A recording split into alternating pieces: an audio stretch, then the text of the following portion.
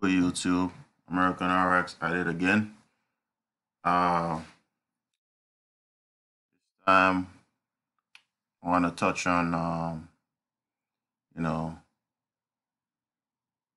I think this is Central America, so-called. It's still a North America because there's really no Central America. There's really no North America. There's really no South America. It's just America, okay? As I showed you in previous videos, these are just demarcation lines to divide up the territories of the indigenous people to have them work or labor for the benefit of colonizers. Okay. Now, I'm gonna touch on British Honduras. Okay, and the history of what is now called Belize. It was once called British Honduras. Okay. I want to send some shout outs to big up yourself, Dartman. Um, really appreciate the promo. Yeah, man. Big up yourself. Um, enough respect and honor to Awa. Big up yourself, Awa. Big up yourself. Big up yourself. Big up yourself. Big up the ICCC. You know what I mean? Family. Yeah. So let's get with it. Okay. So British Honduras.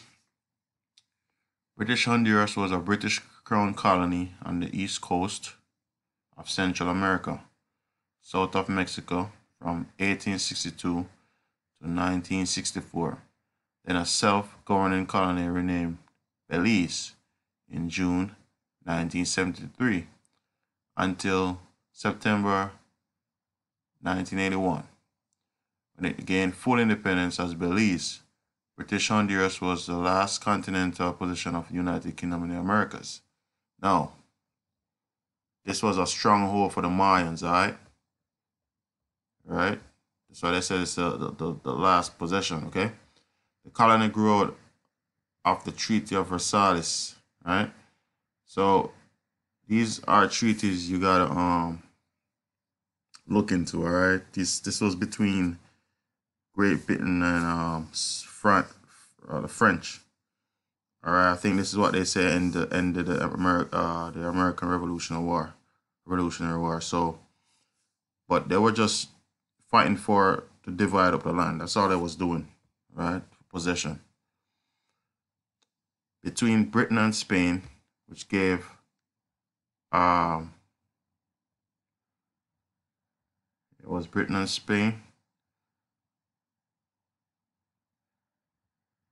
Treaty of Paris. So it was between Britain and Spain. They say, okay, cool, cool, all right. I think France have a part to play in that one too. But anyways, between Britain and Spain, which gave the British rights to cut logwood between Hondo and Belize rivers. The Convention of London expanding its concession to include the area between the Belize and Sibun rivers.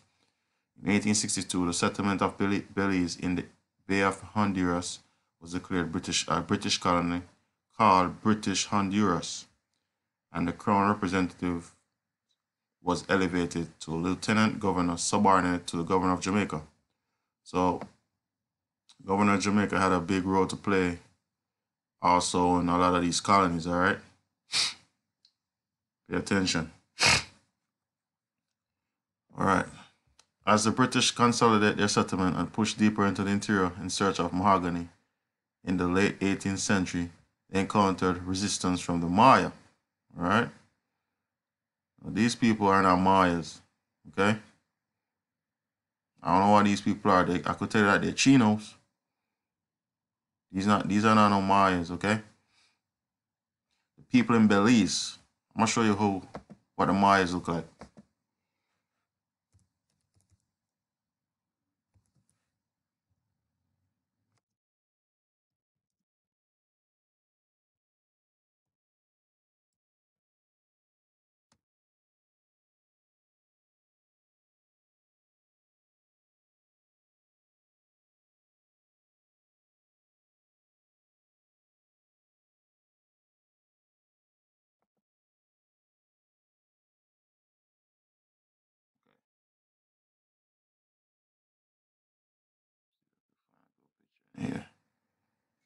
These are the people in Belize, all right? See what they look like? See the Garifuna people of Belize? You see what they look like? You see any chinos here? You see any chinos here? Do you see any chinos here? Maybe 1 and 2. This is what they're trying to say that they are as Mayans. These ain't no Mayans, man. These are chinos. No. This is what the people of Belize look like. Alright? See that? See that? This is what the people of Belize look like. These are the Mayans. Alright? These are who you see on the walls. Okay? This is what the face of Belize looks like. Alright? Not no chinos. Okay? And I'm going to further solidify that. Look on the coat of arms.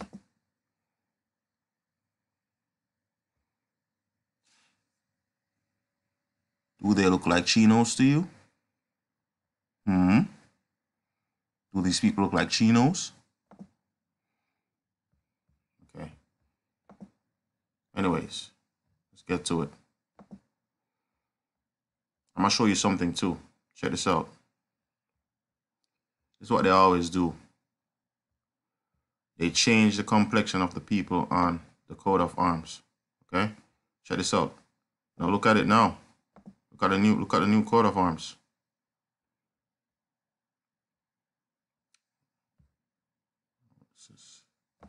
But anyways, I'm trying to open up this so you could see it.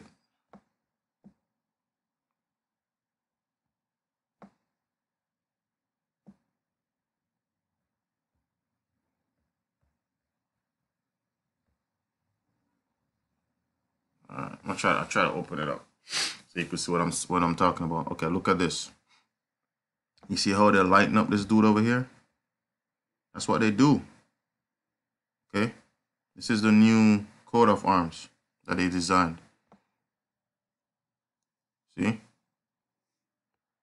Current, October 2013, right? This is recent. They're lighting it up, all right? And they will show you that the original was looking like this one. Check it out. See? Earlier versions. See? You see any chinos here? All right, stop playing with me, man. I told you, man. I'm coming for your soul. I'm gonna snatch souls, man.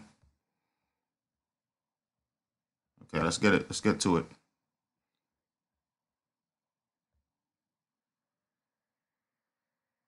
One moment. Let me see. This thing is recording or not.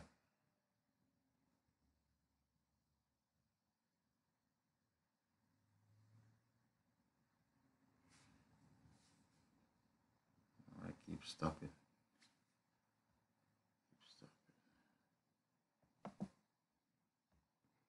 Yeah. Got some issues with my screen recorder, but let's get to it. So where was I? I was at down here. Okay, let's get to it. As the British consolidated, okay, I was here. Encountered resistance from the Maya. In the second half of the 19th century, however, a combination of events outside and inside the colony redefined the position of the Maya. During the caste war in Yucatan, a devastating struggle that halved the population of the area between 1847 and 1855, after refugees fled to British settlement, the Legislative Assembly had given large landowners in the colony firm titles to their vast estates in 1855, but did not allow Maya to own land. You hear that? The Maya could only rent land or live on reservations. Nevertheless, most of the refugees were small farmers who by 1857 were growing considerable quantities of sugar, rice, corn, and vegetables. In the northern district, now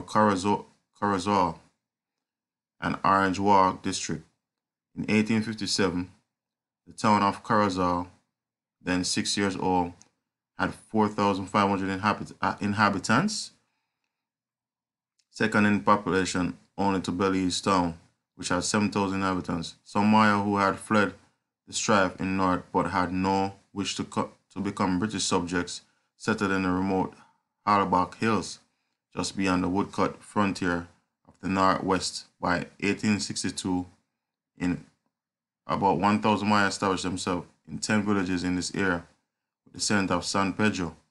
One group of Maya, led by Marcos Cano, attacked by a mahogany camp on the Bravo River in 1866, demanded ransom for their prisoners and rent for their land.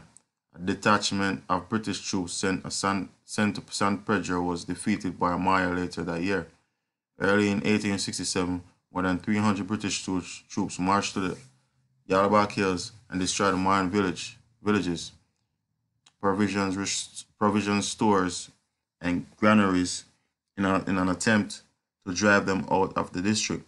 The Maya returned, however, and in 1870, Canon and his men marched into Carazal and occupied the town. 2 years later, Canon and 150 men attacked barracks at Orange Walk. After several hours of fighting, Canon's group retired. Canon, mortally wounded, died on September 1 in 1872. That battle was the last serious attack on the colony. In the 1880s and 1890s, Mopan and Quechua Maya fled from forced labor in Guatemala and come to British Honduras. They settled in several villages in southern British Honduras, mainly around the San Antonio and in Toledo district. The Maya could use crown lands. Yeah, I'm telling you, man, these people are fucking criminals, man. They take our land until we gotta rent the land from them. How bold are you, man? This is why I can't have no form of like respect for this whole system, man. It's a lie, man. It's built on lies. I can't honor that. No, my spirit just doesn't mesh with it, man. The Maya could use crown lands, right, aside as reservations, but these people lack communal rights. Under policy of indirect rule, a system of elect alcaldes, mayors adopted Spanish local government, linked these Maya to colonial administration. However, the remoteness of the area of British Honduras in which they settled, combined with their largest subsistence way of life, resulted in the Mopan and Quechua Maya maintaining more their traditional way of life and becoming less assimilated into the colony than the Maya of the north. The Mopan and Quechua Maya maintained their languages and a strong sense of identity, but in the north, the distinction between Maya and Spanish was increasingly blurred, and a mestizo culture emerged. You hear that, people? A mestizo. Check this out. Okay? So if those Chinos are Mayans, who's this lady right here? Mestizo is a term historically used in Spain and Hispanic America, originally referred to a person combined of European and indigenous descent, regardless of where the person was born. The term was used as an ethnic racial category for mixed race castes that evolved during this. So look at this lady right here. Does she look like a Chino to you? All right. Culture emerged in different ways and to different degrees. Then the Maya, who returned to British Honduras in 19th century, became incorporated into the colony as poor and dispossessed ethnic minorities. You see that, people? You see the ethnic cleansing over here? By the end of 19th century, the ethnic pattern that remained largely intact throughout the 20th century was in place. Protestants, largely of African descent, who spoke either English or Creole, lived in Belize. The Roman Catholic Maya and Mestizos spoke Spanish. You see that now?